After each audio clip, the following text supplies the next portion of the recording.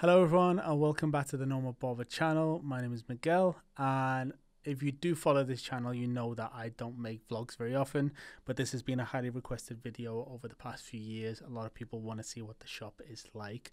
So at the end of this previous lockdown I went down for the Tuesday, Wednesday, Thursday when we reopened and cut hair. So I took my camera and kind of documented the trip.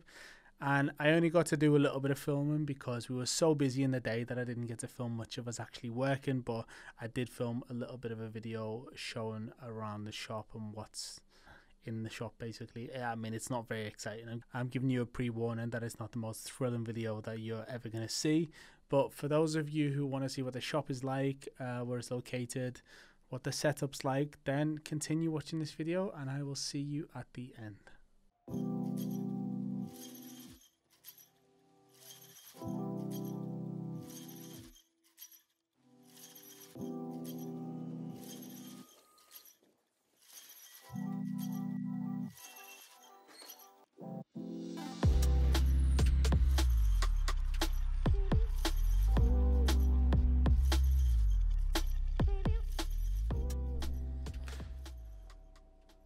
Hello everyone and welcome to my shop in London.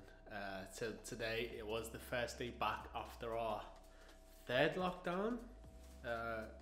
It was interesting and I'm tired, and I only started a bit later because I was interviewing a potential new staff member, and I was up at 6 a.m. So for a lot of people who don't know this, that I actually live in Liverpool, which is in the UK, and my shop is in London. The reason being for that is that I lived in London for around 8 or 9 years. Started the shop, ended up moving home, but I still come down here to cut. So a lot of people were always messaging and saying, "Oh, show us the shop, give us a tour." There's not much of a tour to be given, to be honest, because it's only one room and then the staff room at the back. But I'll just give you a little bit of a history rundown of the shop. So I originally started this shop in a small pop-up down the road, which was in the shave video where I'm giving the guy a shave, like a shave tutorial called not the perfect barber shave. There's only one perfect barber shave, but I can't remember what it's called actually, so you'll have to go look it up. And that's the one where I said I don't have any running water, and the reason being was that it was in an antique like market stall type thing. So I was cutting there Saturdays and Sundays when I got back from my first trip around the world. Ended up moving from there into our first location that had 4 chairs. It was just a complete like thrown together shop. We spent only a few thousand on it. About 6 weeks, did all the work ourselves, me and the old manager Liam. And then I eventually went over and opened the shop in Berlin. And then about 4 or 5 months after Berlin opened, the landlord from the old shop messaged me and said, "We've got 3 months to leave." So quite quickly I moved into this store, which is where we are now. And we're not on a main street, it's not ideal for a barber shop. But because we had a clientele back then, I mean we do still have a clientele, it just seemed like the obvious choice to move into like a secondary location, I like to call it. It's not exactly cheaper rent, but it's a big space, and it was kind of working out well with what we had in mind in terms of style, because the Berlin store has like bare brick, had floorboards in here, so I knew how to paint them.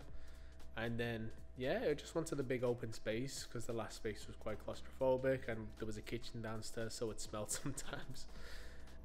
So a lot of people always come into the shop or see the videos of the shop on my YouTube and say, "Oh, what type of shop is that? It looks really unfinished." And like the reason being is that it's all plywood, so the plywood finish goes along nicely with the whole Nomad theme, like shipping crates and travel and stuff like that.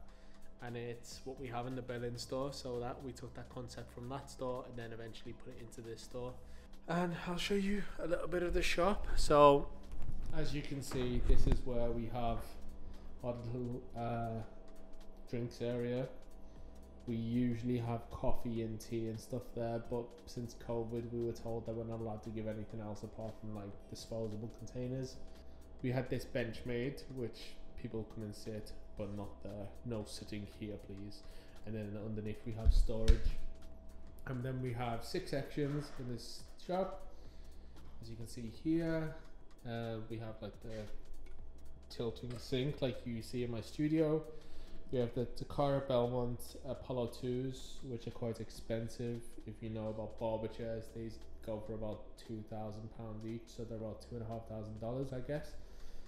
So yeah, this is where all the guys work. We have our products that we sell. We have our own brand, and then we have all photography from my travels. So them pictures haven't been changed for a while, so I should probably change them soon. Yeah, and then on this side you have more pictures of me cutting hair, just general travel pictures, and you have the little TV which we usually are playing something or other, little barbershop signs. This is kind of taken into, even though it looks super crap, honestly, it takes inspiration from the Berlin shop where we had the concept at first to put all light boxes with street signs from around the world, and I kind of like it. It works now. The one thing we do have here that's better than Berlin is aircon, thank God. A lot of people always ask about these lights because I have these in my Berlin store and in my work studio, and it's they're actually salvaged from a factory in Poland, so they're pretty cool. Then you come down here and we have our product shows. We have our statement grooming goods, which I'm a co-creator of, if you haven't seen on my social media. And again, we have the Nomad stuff. And here you have the reception where you do your receptioning things. You have your screen to protect people from COVID. And then you have your gel sanitizer and stuff. So since COVID, everyone who comes in, they check themselves into the track and trace. You come in, they get a mask, they sanitize, walk over, they wait or whatever, then they come in, and yeah, literally everyone who comes into the shop has to wear a mask, which is a bit annoying because it's really difficult to cut someone's hair while they got a mask on. Then you've also got a mask on, so like understanding people is not so great. And a lot of people have asked the question about why is it so noisy here? Why is it so noisy from the videos? I'm actually in this chair getting a shave off the manager here, Eleni. You've probably seen her. You've seen me getting a shave or the haircut or the facial and face massage. I'm in this chair. And the reason being it's so noisy, one, there's a street there, so sorry about that. Two, our glass frontage I think is single glazed, so it's not the thickest glass. And three, the reason why it's so noisy at that time is because there is a pub or a bar, wherever you are in the world, whatever you want to call it, across the road about 20 meters from here. It's currently closed, I think, but usually when it's not closed, it's very loud. So that's the reason why it's so noisy. And it's just generally a noisy street. If you have a moped or a scooter or car or whatever drive past, it gets noisy quite quickly. So yeah, I didn't get much of a chance to do any type of vlogging today. I did the little intro and note on the way into London, but I was pretty tired this morning and I've been jam-packed all day. But yeah, this is the store. There's no point showing you the back because it's a staff room with not much to see, unless you're really into water heaters and things like that. I know some people are these days. So I'll probably film a little bit tomorrow, get a bit of the guy's personality. You don't really have a personality. I'm the one with the personality. Yeah, but it's been jam-packed, fully booked, 5 of us. We have a guest barber as well, so he's filling in the gaps. Got a couple of the guys from this shop are leaving in like the next month or so, so I'm currently interviewing people. So that's happening this week too. So yeah, it's all go this week. The joys of having a business, which yeah, during this time it's not been so great. It's hard enough having a business that you don't live next to, and you don't work in full time, but it's hard enough when you got a global pandemic and, you know, rent needs to be paid, staff need to be paid, staff are leaving, customers need to be looked after. So having a business is not easy, and for anyone who thinks that opening a barbershop is the way to make easy money, you're gonna be sadly disappointed. You're gonna be so disappointed. It's unreal. So if you wanna earn good money as a barber, just be a barber. Just be a barber. It's the secret. Right. So I'm done for today. I'm going home. I'm going to the hotel. Actually, I'm gonna go to the gym in the morning.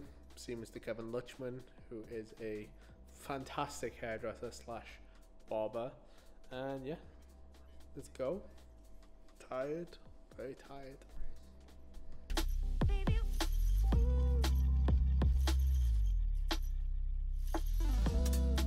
we have Mr. Backstage. Currently backstage at Muscleworks London. About to do 100 pull-ups in one go.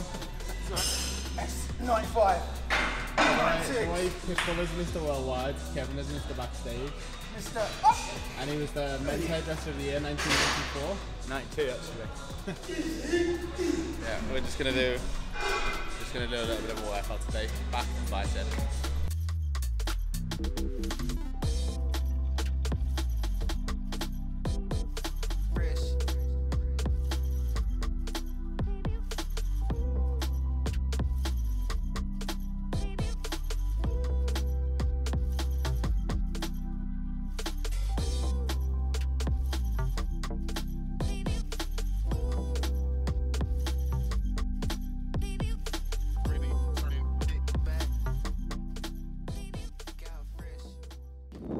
What's your go-to coffee? Oat latte, but oat flat white. How about you? I might go for an oat Americano. I don't like too much milk. Well, there's one thing I've always said about Kevin, and he's out there. He's a risky guy, so I'm not surprised he's getting that. I like taking risks. I'm a risk taker. To anyone who are thinking about getting into barbering, what would you say, apart from don't do it? Don't do it? No. I'd say ask yourself the question, why do you want to do it? Start with why. Start with the why. Once you find out the why, then you find out why. Just finished up day 2. Didn't get any footage because we were back to back all day. Super stressful, and I'm super tired. So I'm going home. Hopefully I'll get footage tomorrow, and I'll show you a bit more of the shop where I'm actually working. So I hope you enjoyed that video. It was just a small basic video showing you the London shop. I can do one in the Berlin shop if you want to. And yeah, just kind of showing you what it's like, why it's noisy, because a lot of people commented that on a couple of the videos where I'm getting a shave. In fact, a lot of people commented it. So yeah, that's the history and rundown of the shop in Nomad Barber London. And if you are in London, or you didn't know that we had a shop in London, we have a shop, and it is on Brick Lane in Shoreditch, right in the heart of like the hipster area in London. So if you are in the area, or if you come to London, make sure you go online and book in, and we will see you soon. So if you are not a subscriber to this channel, make sure you subscribe, hit the little bell, because if you don't get notified when my videos get uploaded, I fall down the list of channels that you should be watching. You should be watching this channel. So yeah, thank you very much for watching this video if you're stuck here till the end, and I will catch you soon.